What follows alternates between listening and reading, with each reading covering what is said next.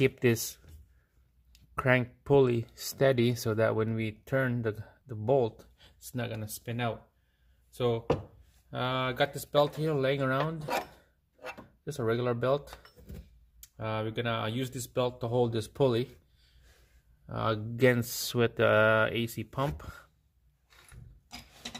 So to turn this tight is clockwise.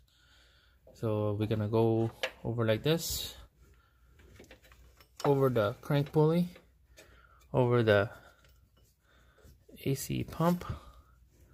We're gonna tack it in underneath. Make sure it's over the pump.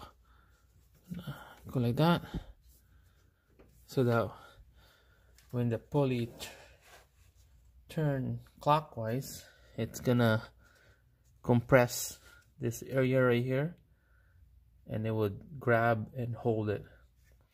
Okay, so this do this here.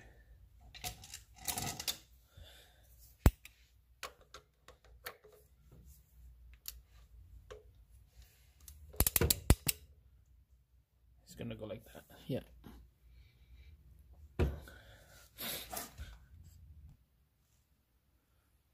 Alright guys, I got that dial torque wrench set up to 74 foot-pounds. Extension about 3 feet. So this is 74. We're gonna... Alright, here we go.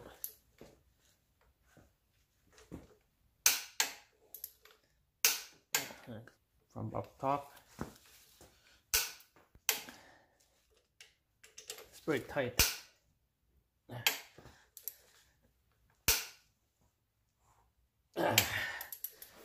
And this belt helps really good. This is awesome. So there you go guys. This is it. This is the special tools I got to torque that bolt and holding this pulley using this belt. Good idea.